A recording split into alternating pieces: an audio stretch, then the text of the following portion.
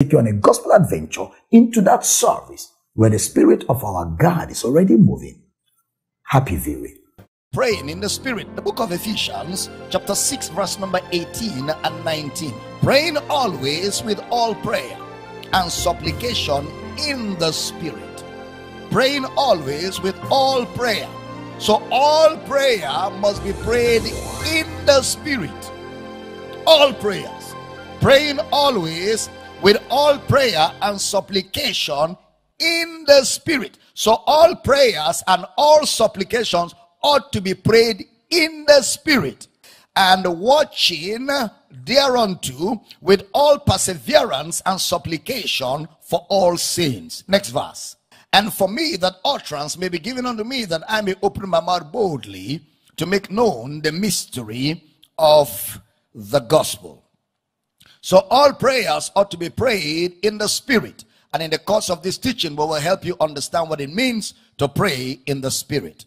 Now, you must be able to realize that when I began to teach you on how to interpret scriptures, I gave you certain rules of Bible interpretation. And I still do that in the course of all teachings, because the intent is to eventually equip you to be able to interpret the Bible and interpret the scriptures so that people around you and yourself can be edified.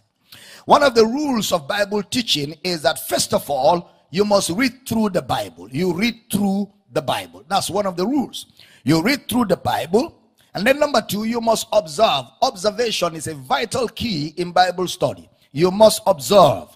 Take note of, words like if, words like and, words like but.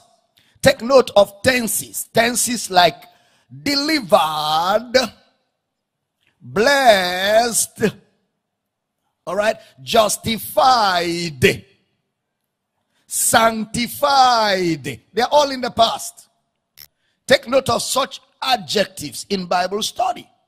They are not put there for decoration. They are put there to help you come to a place of understanding.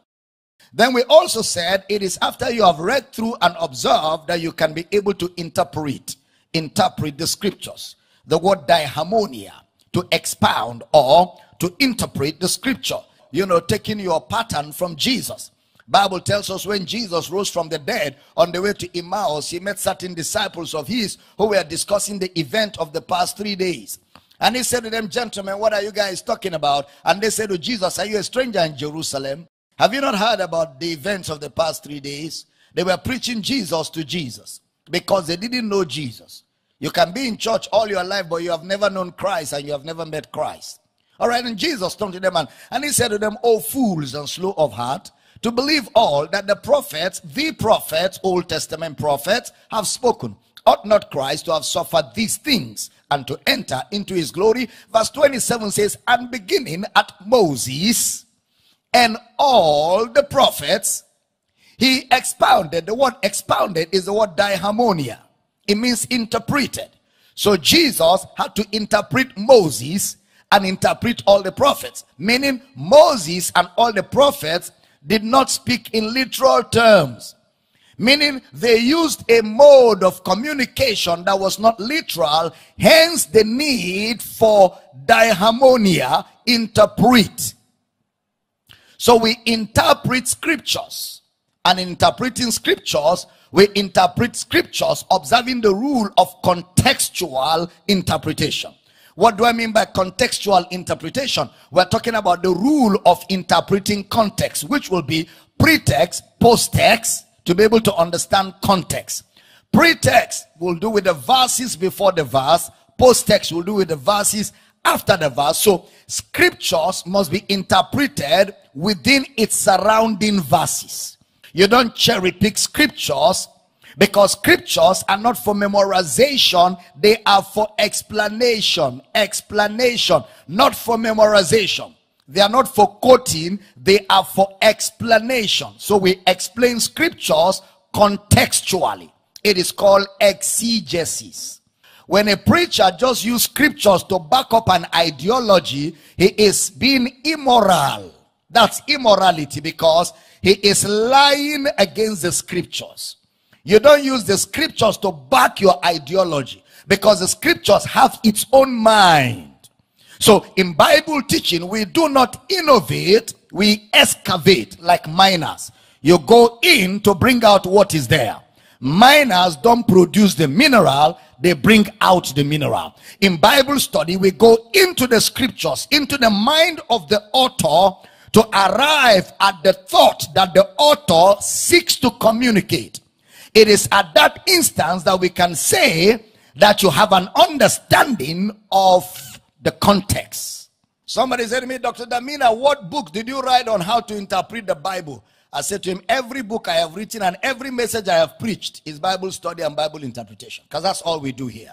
Ephesians chapter 3 verse 3. Listen to Brother Paul. How that by revelation he made known unto me the mystery, as I wrote afore in few words, whereby when you read, you may understand my knowledge in the mystery of Christ, as I wrote before in few words. Why did he write it? This is a key issue in understanding the mind of God. Understanding the mind of God. Whereby when you read, you may understand my knowledge in the mystery of Christ. He first says, I wrote it. Then he says, it is written so that it can be read. It is written so that it can be read. So first of all, read the Bible. You are studying a text of any letter. If you want to read Philippians chapter 4 verse 19, read from Philippians chapter 1, chapter 2, chapter 3, then chapter 4, because the entire book is one letter. It does not have chapter and verses when the author wrote it. Chapters and verses were introduced by people who published. That is why sometimes you will see a verse communicating a thought. The thought does not finish. It continues in another verse. And sometimes the thought doesn't finish in a chapter, continues in another chapter. Because it's one letter. Chapter 1, 2, 3, 4, 5, 6 of Ephesians. The whole 6 chapters is one letter. So don't read it and break. Read all so you have an understanding of what the author was writing. If you just cherry pick, you will never arrive at an understanding. And if you never understand the scriptures, you can't be established. You become a victim, you know, and you'll be tossed to and fro and carried about with every wind of doctrine. So you must read the entire letter. All right? Brother Paul says, so that when you read, you may understand my knowledge. The word read is used 32 times. 32 times. That's the frequency in which he says something. When you read, is the Greek word anaginosko. Anaginosko. A-N-A-G-I-N-O-S-K-O. Anaginosko. When you read, the word ana means again. Ginosko means to recognize. When you read again and again and again, in the process of reading again and again, you will begin to recognize. All right? Anaginosko. Please pay attention. So imagine if you have the word again. It just means you keep reading and reading. So when Paul says, whereby when you read, you may understand. It's like in today's language, if I'm going to say what Paul said, it will be, if you keep reading, you may understand. Whereby when you read, if you keep reading, anaginosko. So you have a duty in Bible study. The first rule is observation. You must read it well. Repeat it again. And what you have not read well, you cannot interpret. In order for you to interpret what you read, you must read well. Sometimes you have some scriptures in your mind, you assume you know. An assumption can be a barrier to Bible interpretation. Don't assume to know any scripture till you read. Discard that assumption and just put it aside. Read. Even if you think you know it, think that you don't know it and read. Read with the mind of a man who don't know it. That's when the scriptures come alive. Sometimes you have to also remember that that approach will be humility to the word of God, and it will help you to understand. The word anaginosko is used to relieve an experience. When you relieve an experience, It's like I give you a piece of literature to read, and when you're done reading, I ask you to tell me what you read. If you're able to narrate everything you read, it means you read observing anaginosko. It means you read with an intent to understand, to be able to relive what you read. You're not just reading. You are reading with the intent of understanding. You are reading with an intent to be able to communicate the same. Please pay attention.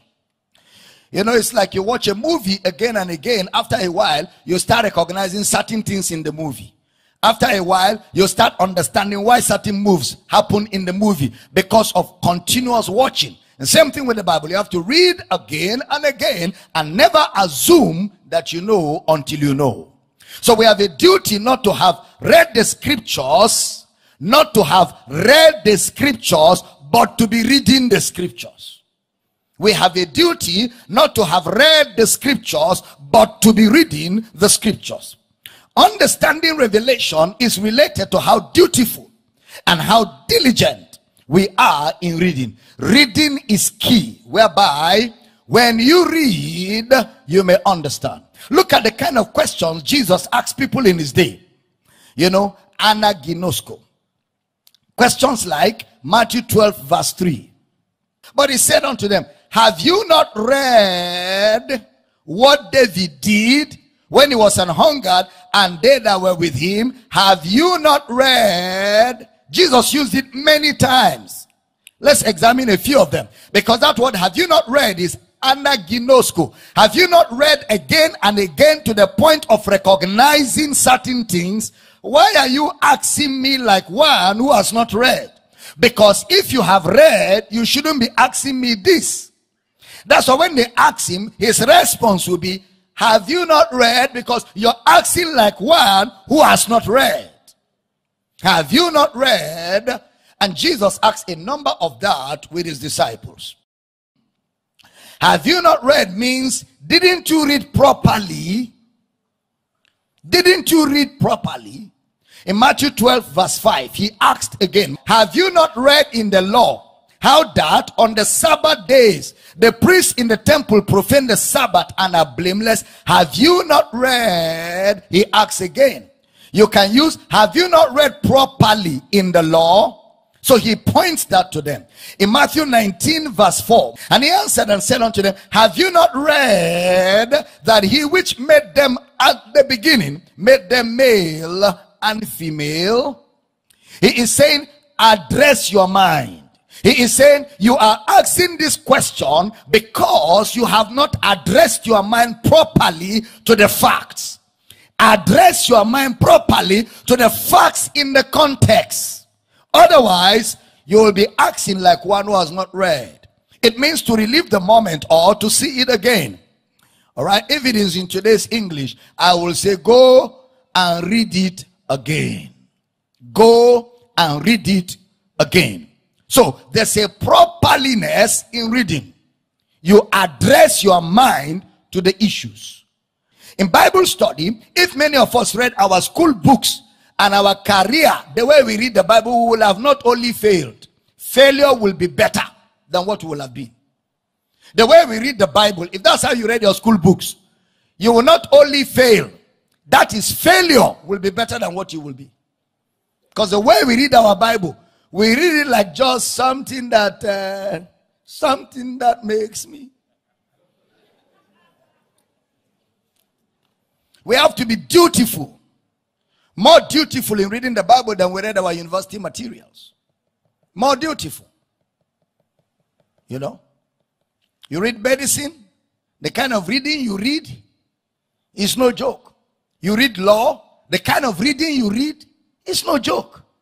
I mean, you read architecture, you read history, then it comes to the Bible. Some of you have been carrying your Bible since you were born. You have never read half of it.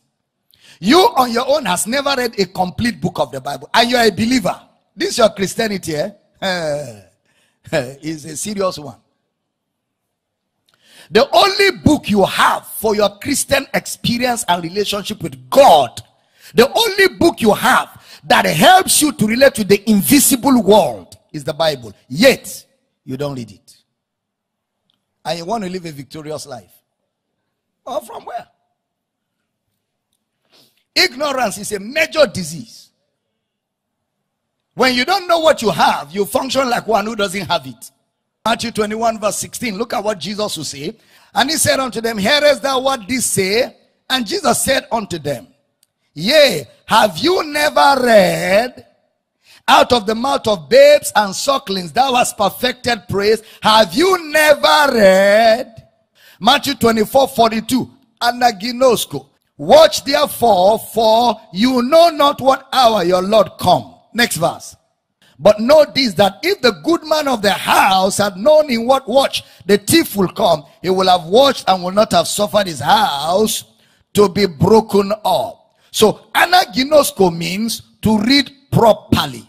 He is saying pay attention to details. Anytime he said, have you not read, those verses in question are among other verses. Have you not read where this was said? It was not only that was said, but it was said in the midst of other things that were said. And that's why you must pay attention. It's like, didn't you take note of this in your reading? So the kind of reading required in Bible study is to take note or to take notice.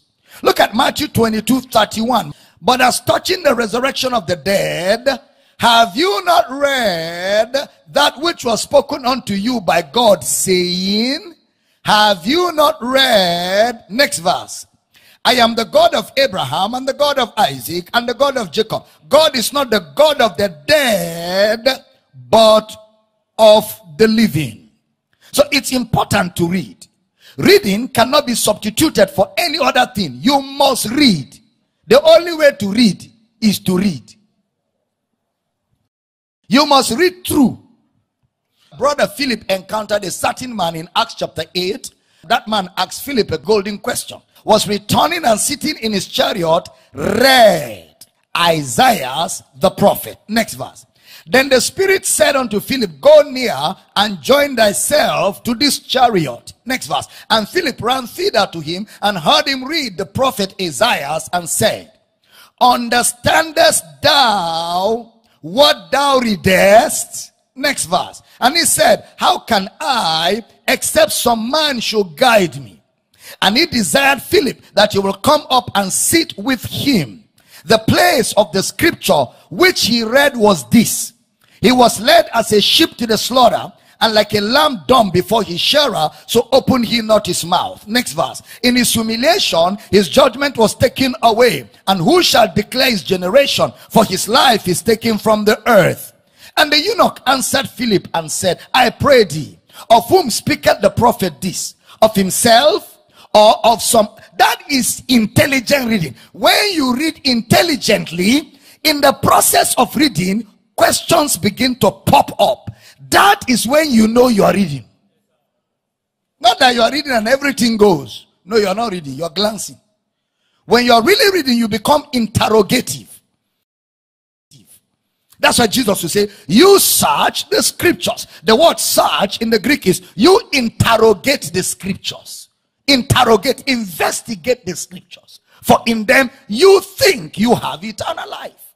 But they are they which testify of me. The man said, of whom speaketh the prophet Isaiah? Of himself or of some other man? Now that gave Philip an idea that this guy is really paying attention. Next verse. Then Philip opened his mouth and began at the same scripture and preached unto him Jesus. The same scripture and preached unto him Jesus. Now this is the story of the Ethiopian eunuch who was returning on his chariot. The style of reading was that they read very loud because Philip had him reading. They didn't read quiet. That's how they read the Bible in Bible days. They read very loud and they read out. That means you read in a way where you yourself are hearing yourself. That's how to read the Bible properly. And then he asked him, do you understand what you're reading? But the first thing is that the man was reading. So he has met rule 1. He didn't say, understandest thou Greek and Hebrew?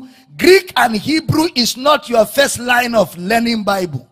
Leave Greek and Hebrew for me for now. You read first.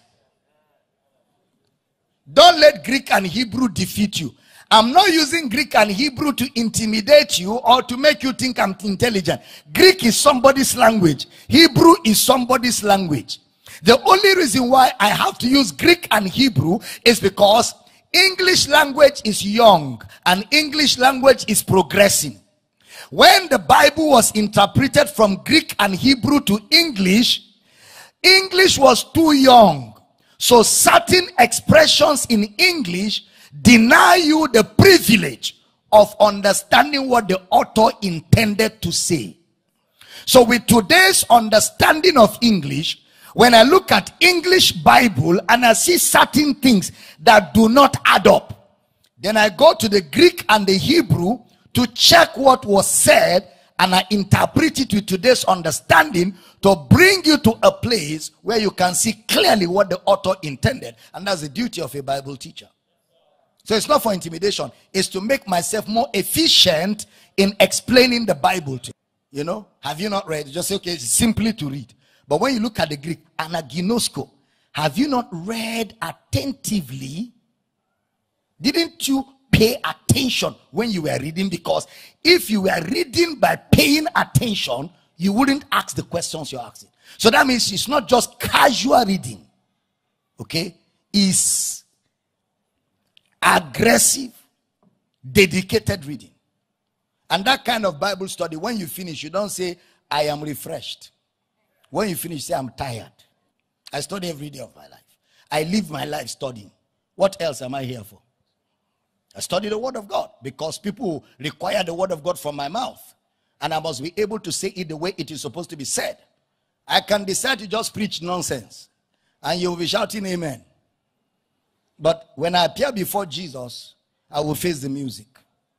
So I've got to be honest in the way I teach you the word of God, so that even if you don't like me today because I have used my teaching to scatter what you knew, after 5-10 years, when you grow up, you will come back to what I'm teaching. Because no matter how you run away from the truth, one day you will come back to it.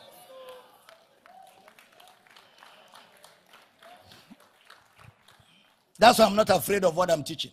What I'm teaching you, I put it on global platform where theologians, Bible scholars, professors of the Bible have access to hear what I'm teaching. So that if what I'm teaching is not true, they can challenge me on it. I'm not hiding to teach it because what I'm teaching is the truth. Nothing but the truth. It may go against religion. It may go against the things you were taught traditionally in churches. But when the chips are down, what I'm teaching will stand the test of time. See? So I'm not ashamed of what I'm teaching. Communion is not a practice.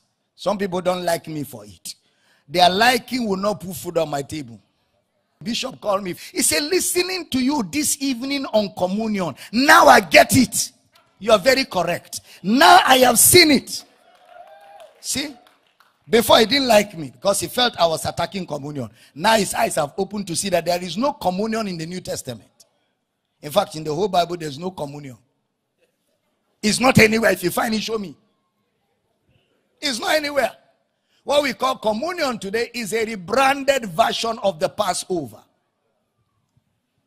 The only thing you will see is Passover. And Passover was not bread and Ribena or bread and Coke. Passover was a feast of the Jews that was used to point to the coming of Jesus. When Jesus showed up, the Passover arrived. So we don't need that bread and Ribena because the real Passover is here. He's not only here, he lives on your inside. Well, I thought somebody would shout, glory! Why will I be eating bread and drink when the real person I'm trying to eat is living inside me? 1 Corinthians 5:7 says, Christ our Passover. Purge out therefore the old living, that you may be a new lump as you are unleavened. For even Christ, our Passover, is sacrificed for us. So in the Old Testament, they ate bread and Ribena to point to Christ. Since they didn't have Christ, they ate something that symbolized Christ to show that they have faith in Christ, even though he was not there. So every time they were eating that, they were doing it with Christ in mind. And somebody said to me, why is it that when Jesus came, he too, he ate with them? Because he was born under the law. So since he was still under the law, to fulfill the law, he had to do what they did under the law. But the moment he died and rose, the law was taken out of the way. So today we don't observe the law because the reality lives on our inside. Christ in you. I thought somebody would shout glory.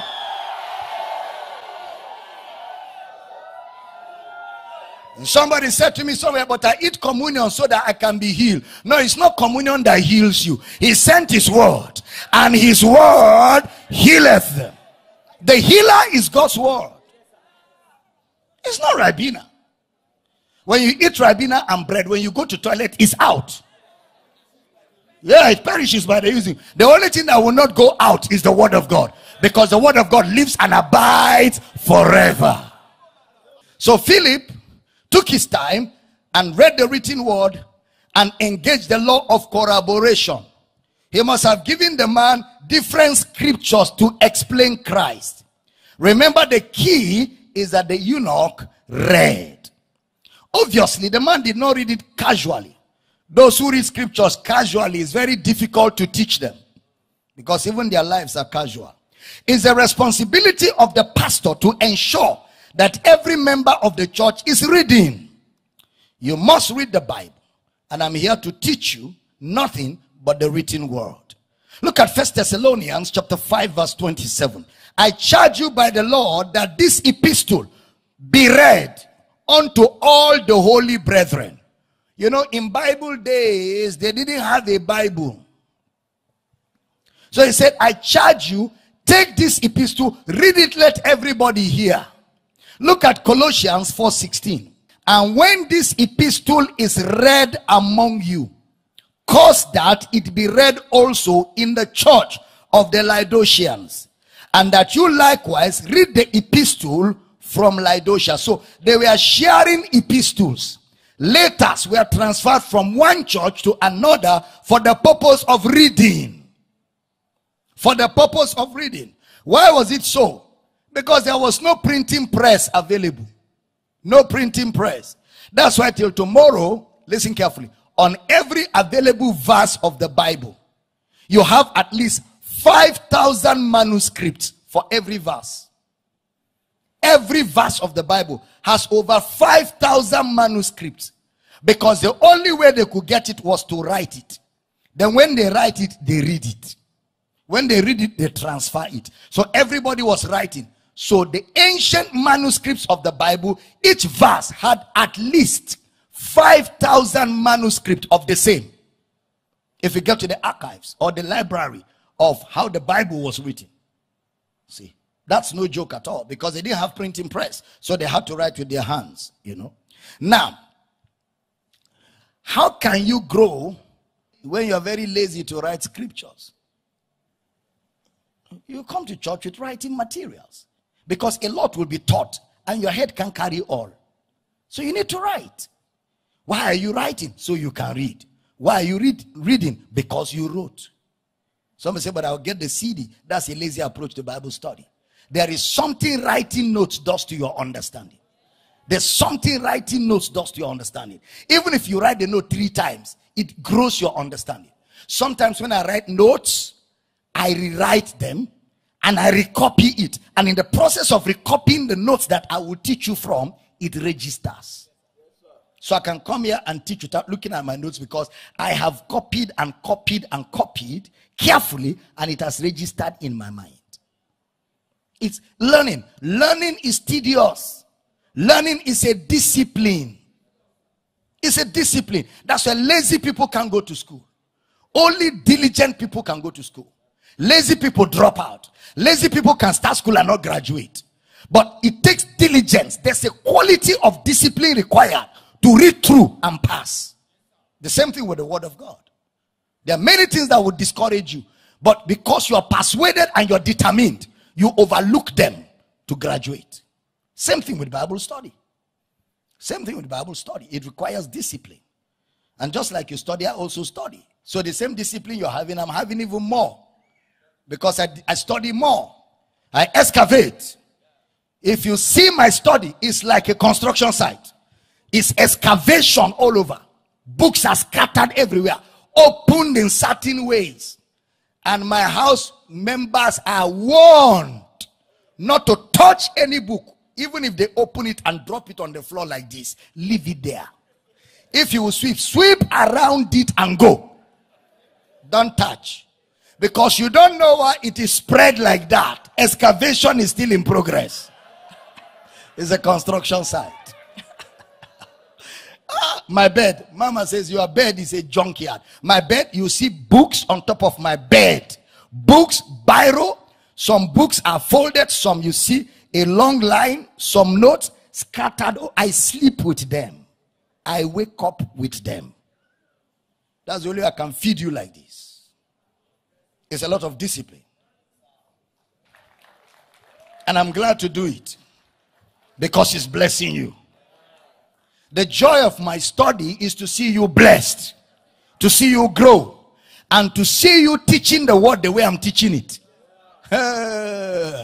Yeah. When I see my spiritual sons and daughters excavating scripture and teaching people the same, quoting Greek, Hebrew all over the place, and explaining exegesis, making scripture interpret scripture, I shake my head and say, that's right.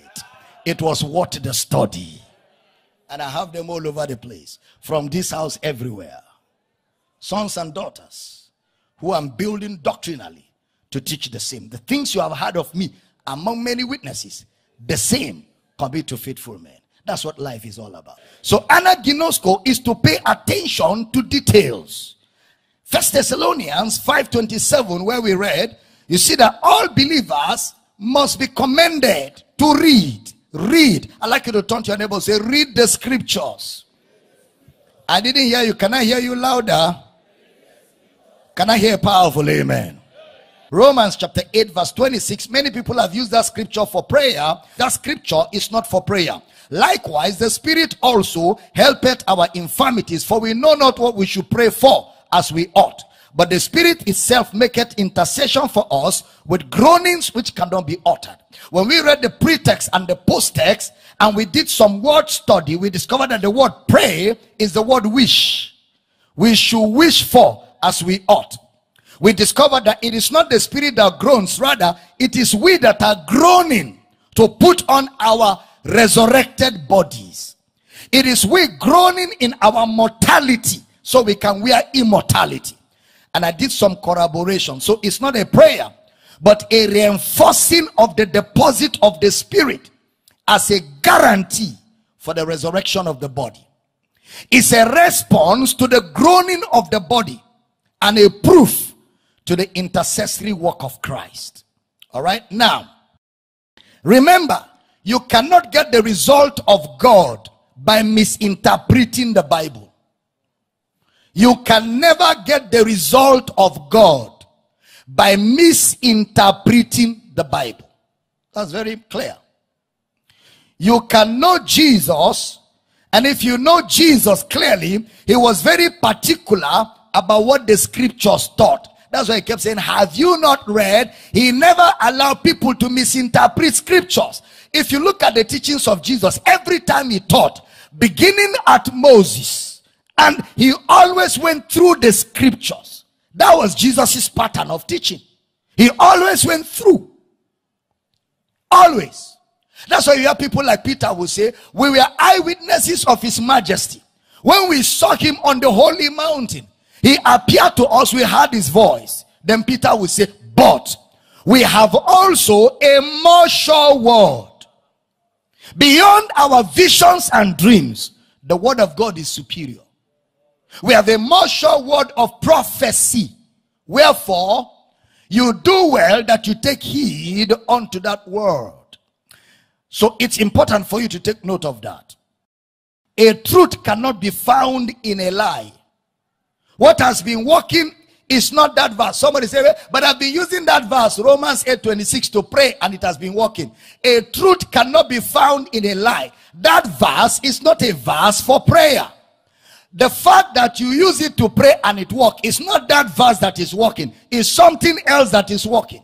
Because a truth cannot be found in a lie. When a scripture is misinterpreted, that is a lie communicated. Because the scriptures can never mean today what it didn't mean when it was first written. There is consistency in the truth of the scriptures because it is a divine message. And a divine message is consistent. Now, can there be groanings in prayer? We will find out in the process. That's the beauty of contextual study. Ephesians chapter 6 verse 18. Praying always with all prayer and supplication in the spirit, and watching thereunto with all perseverance and supplication for all saints. So now we have double emphasis in praying, and we have double emphasis in supplication. Praying always with all prayer, double emphasis. Supplication, supplication. So two words have double emphasis: prayer and supplication. So your mind should be on praying, prayer, and supplication. When you see emphasis, that is something to pay attention to. And we have double emphasis on prayer and supplication. So let's examine supplication. Supplication is the word deesis in the Greek. D-E-E-S-I-S. It means heart petition that concerns you. It means bringing a request that involves you. It could be about others, but it involves you. Bringing a request or a heartfelt petition.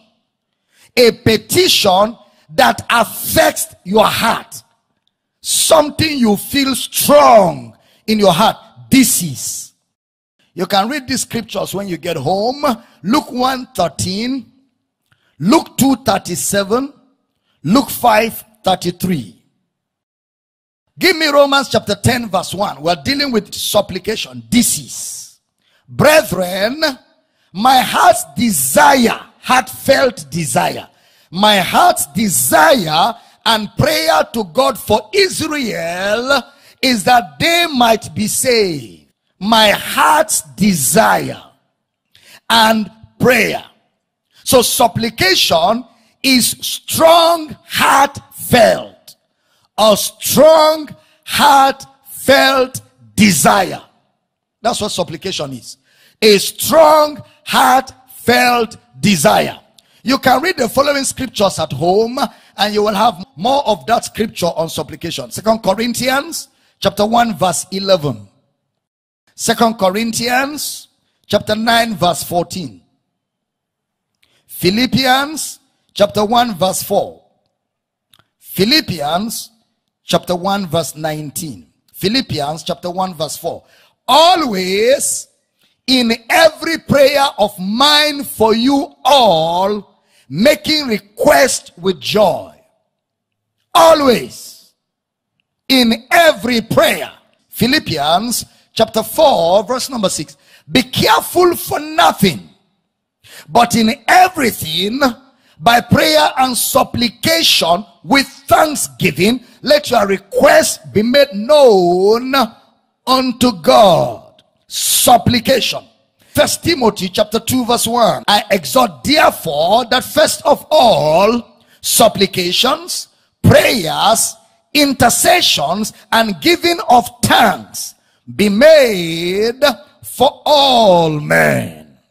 You can read this following at home. 1 Timothy 5:5, 2 Timothy 1:3, Hebrews 5:7. Hebrews 5:7. Talking about Jesus. Look at 1 Peter chapter 3 verse 12. For the eyes of the Lord are over the righteous, and his ears are open unto their prayers. but the face of the Lord is against them that do evil. Over the righteous means supplication, to supplicate. So when you find the word disease, it is used to beckon on authority. To beckon on authority. That means you're supplicating something. That is, you are asking something of God. Or you are asking of the situation of from the king. You are asking concerning a situation. It was used in Bible days either to request of the king to do something. To request of the king to do something. To give a strong request or proposal to the king so that he can act. That's where you have the word disease from. In Ephesians 6:18, praying always with all prayer. That word always means every time. For all saints, all believers are to be prayed for this way. Praying always and supplication in the spirit and watching. I like you to underline the word watching. Praying always with all prayer and supplication in the spirit and watching. And watching. Let's see that word watching. Mark 13:33. Watch and pray, for you know not when the time is. In this prayer, there is a watching. And by the way, this series I'm teaching is a continuation of my teaching on the myth called unanswered prayer. I did a 30-hour teaching on that some time back. This is a continuation of that teaching. Okay. So there is watching in this kind of prayer. There's a watching in this supplication. You watch, you observe, you look intently when praying this prayer. Okay. Luke 21:36. Watch ye therefore and pray always, that ye may be counted worthy to escape all these things that shall come to pass, and to stand before the Son of Man. So there's a watching. In Hebrews 13:17, he said, you should obey them that have the rule over you, for they watch over your soul. The same word for watch. So that means in this prayer, there's a watching. That is, we pray and observe. We don't just pray. We pray and observe. With all perseverance. We pray, we watch with all perseverance. To persevere and supplicate for all saints. That word to persevere is the word proskateresis in the Greek. It's P-R-O, P-R-O. Skateresis is S-K-A-R-T-E-R-E-S-I-S. Why does he use that word here, the word watching? Proskateresis. He is talking about committed prayer. Committed. Watching, which will drive home the commitment. Watching, you are praying and watching. The watching is what drives home the commitment. And so you get this word proskateresis from proskaterio. Proskaterio in the Greek. P-R-O-S-K-A-T-E-R-E-O.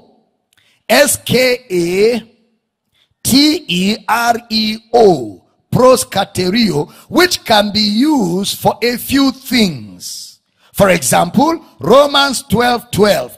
Rejoicing in hope, patient in tribulation, continuing instant in prayer. So it is used for prayer. The word perseverance.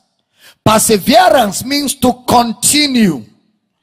In this kind of prayer, you pray, you watch with a continuity attitude. With an attitude of continuation. When it is used with the intent to prevail. This kind of prayer is a prayer you are praying to prevail. You are not praying to give up. You are committed to the prayer, that the prayer will not stop until the result is on ground. This is a prayer with a commitment, and the intent is to prevail. That's the nature of supplication. In supplication, you continue. Supplication is a prayer you don't stop until the result arrives. You are praying for a family to have a fruit of the womb. You stay on that prayer. You keep speaking the fruit of the womb into that marriage until the miracle happens. You are praying for a young woman to get married. You stay on that prayer. It's not a prayer of receive your husband, amen, receive your husband, amen, finish. No. Because what that prayer will have to do is to galvanize circumstances, arrange situations, and locate a young man that is ready to marry and is in search of a woman, and then carry that young man. The prayer will carry the young man and move him through circumstances and situations. And as you stay in that prayer, it will keep moving. The young man will not know why things are working like this for him until he will arrive where you are. It's not take it, receive. No, there is receive for a different thing. In supplication, you pray until, because the intent of the prayer is to prevail. It's prayer that changes things. Prayer that you stay on until the desired result comes. So you can see that lazy people can't pray this kind of prayer, because it is a committed request. This is the prayer of supplication, continuing instant in prayer. So we are watching to prevail. We are on the alert to prevail. You are praying and you are watching, and you stay there, because while you are praying and watching, the Holy Ghost through your prayer will start giving you direction. There are times you may need to travel to a certain location. There are times you may have to take certain decisions. There are times you may need to change some approach. It is in the midst of the prayer, as you are watching, you will see the signals of the Spirit that will help you to navigate to where the answer is either waiting, or will position you where the answer will find you. It's a prayer of supplication. It's a prayer of commitment. You stay in it. You don't quit. You don't surrender. Continuing instant in prayer. In Colossians chapter 4 verse 2. Continue in prayer and watch in the same with thanksgiving. This kind of prayer always has watching attached. Continue in the same with thanksgiving. We must attend to it and continue. So it's making us know that getting result in prayer is based on our commitment to it. Based on our commitment to it. Getting results in prayer is based on our commitment to it. All right? It is also used for waiting upon something. Watch means to wait upon something. Mark 3:9. And he spake to his disciples that a small sheep should wait on him. Should wait on him because of the multitude, lest they should throng him. To wait on him. To be available for him. Acts chapter 1 verse 14. See what happened when they were waiting for the Holy Ghost. This all continued with one accord in prayer and supplication with the women and Mary the mother of Jesus and with his brethren. Do you know why they particularly mentioned Mary? To show you that Mary the mother of Jesus received Jesus as her savior. And to show you that Mary obeyed Jesus, went to Jerusalem and stayed with them in prayer. Meaning on the day of Pentecost, Mary was inside the room when they spoke in tongues. Mary also spoke in tongues. She didn't say, am I not the mother of God? I am the one to be praying for you. No. Mary humbled herself, joined the people to pray, and entered the place on the day of Pentecost and waited for the Holy Ghost. And Mary spoke in tongues and prophesied. Mary spoke in tongues and prophesied. That's why you don't ask Mary to pray for you. You and Mary are the same before God. The same way she received Christ, you receive Christ. The same way she received the Holy Ghost, you receive the Holy Ghost. So say, but is she not the one that gave birth to Jesus? Yeah, she's the one that gave birth to Jesus. If she had said no, Jesus would have looked for another person. Jesus stayed inside her for 9 months. He stays in you forever. He lives in you forever. We thank God for her, but that's the end of it. I won't begin to ask Mary to pray for me. For what now? For what? Don't I have mouth? I have mouth. Me too, I can pray. Bible says we all pray. How many of us pray? Everybody ought to be praying. Don't be a prayer collector. You learn how to pray. It's so important, because if you can't pray for yourself, if you depend on people's prayer, this life will show you. Because people too, they can pray for you for some time, but they too have their own challenges to face. So after they pray more for you, they concentrate on their own. So if you're not praying for yourself, you're in trouble. That's why when Jesus took his disciples, he said, gentlemen, my soul is sorrowful. Come, let's go and pray. When they got to the place of prayer, he said, you guys stay here. He took 3. He said, you guys, I trust you more than the others. Pray well. Oh. Then he went further and prayed for himself. He didn't rely on their prayer. He prayed for himself, because friends, if your life is dependent on people's prayer, you will live a life of sorrow. You must learn to pray by yourself. You have to learn to pray.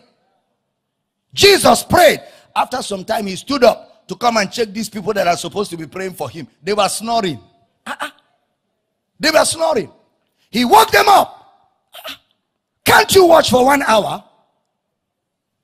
Watch and pray, that you fall not into temptation. Pray. He went back. You have to learn to pray. I remember when I started ministry newly, some guys, because they had money, they'll be bringing us to their house to pray for them while they sleep. I did that kind of ministry, because me too, I wanted the money so that I can do ministry that time. So we will come to this big man's house. Then they will give us their prayer requests on paper around 11 o'clock. Then they will enter bedroom and sleep. Then we will pray till morning. Then they will come out in the morning and say, the prayers were very powerful. I was hearing it while I was sleeping. You guys are really powerful. Okay, take 100,000. You take 50,000. God bless you. Come back next week. After I prayed that prayer for a few weeks, I said, God forbid. God forbid that I be praying for money. Instead, let me not pray. Instead, let me be hungry. Why will I be praying for a man to pay me? What for? How much can he pay for prayer? You know what prayer is?